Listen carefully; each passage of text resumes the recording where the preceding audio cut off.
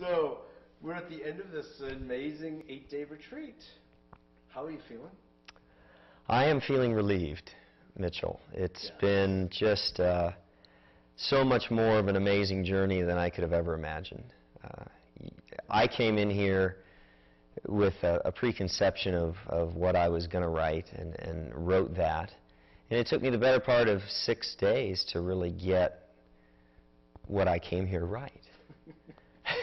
So it was, you know, unloading a lot of crap to get to the essence. And you got there? And I got there. It's I got there very clearly, very deeply, and it was a surprise.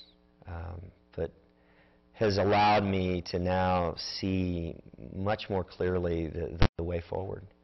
And yeah, it's just been unimaginable. How did you feel about the group that was supporting this?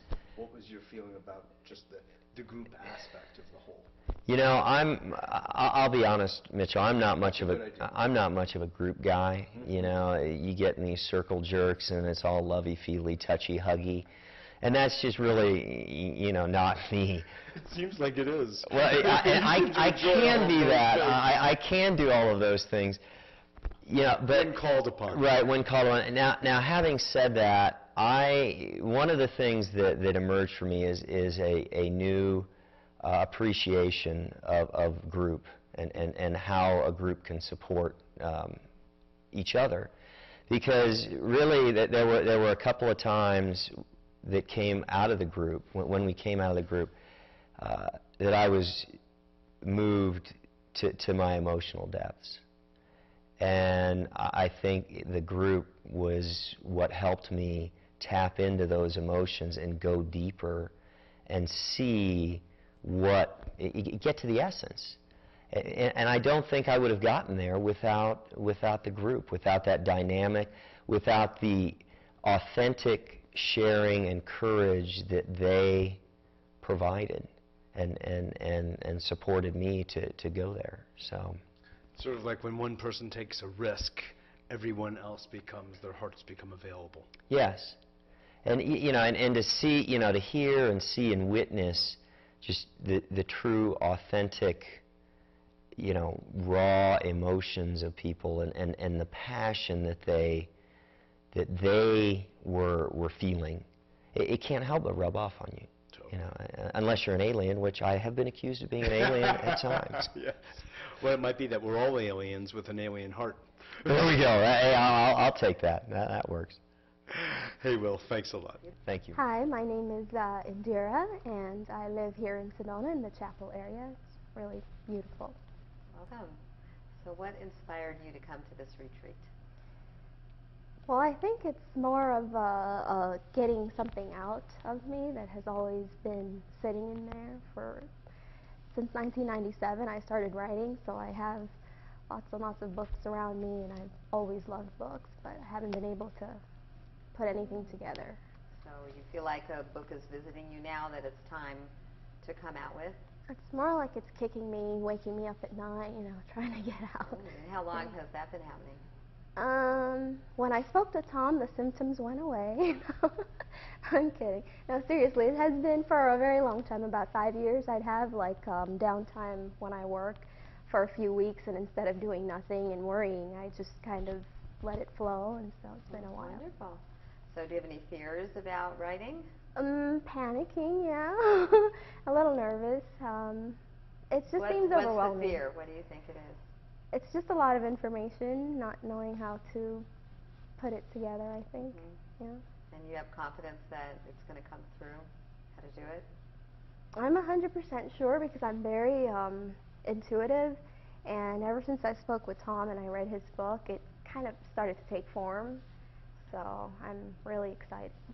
Thank you. Hi, my name is Indira.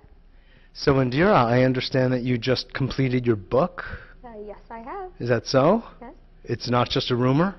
No. When did you finish? I thought I was done yesterday, and I was so excited. I had so much energy, and the truth is there was a little bit more left. So Tom kind of wanted me to play with it a little bit more, and I really finished it today, and I wrote my Dear Oprah letter, and so he said, what are you doing? And I said, I'm writing Dear Oprah. He says, it's done. Wow. Fabulous. Congratulations. That's great. Is it the book that you initially intended to write when you came here first, or not? The book, I think, wrote itself. There was so much more from that space. I call it synchronize or synthesize itself. I had a few ideas about the topics and been writing for years, never could get anything done. But the book wrote itself, and it was a really amazing story, one that I couldn't have made up. It was just perfect. Beautiful. Well, thank you so much for sharing with us, and congratulations on your book. Thanks. Hi, my name is Rian Leslie Dove, and I'm living in Sedona right now. I lived here for about 20 years. I've been traveling for about 5 years, and now I'm back in the beautiful Red Rocks. Thanks. I'm so glad you're here. Yeah. What is it that inspired you to take this retreat? Well, I'm a friend of Andrash, who is one of the attendees, and he sent out an email about this retreat. And as soon as I got it, I just felt so much hope, because I'm a writer. I've been writing for many years, but there's something that's blocking me, or been blocking me, from really getting my work forward and completing. And I've been praying about getting support, and I don't go to workshops, I don't have a lot of teachers, but I called Tom right away. I went and interviewed with him. He spent like 2 hours with me, and I felt the man was a gatekeeper, a wizard for writers, someone who I could really relate to, and who had the spiritual and mental and emotional power to really help me speak forward the voice that I know is in me and is ready to come out right now. Great. Do you feel that there is a book brewing inside you that's ready to come out? Yes, I do. And I've had many ideas and written on many books, but Tom opened me to the idea that it might be something completely different that was going to come out. And when I felt into that, it felt like perhaps there was something that wanted to be said before the other things get said that I wasn't in touch with, and that by coming, that voice was going to come out and say what it really wants to, and then everything else can follow, like opening the gateway. Beautiful, beautiful. Yeah, so I'm excited. Great. Now, do you feel any fear connected to this process at all? I have felt some fears.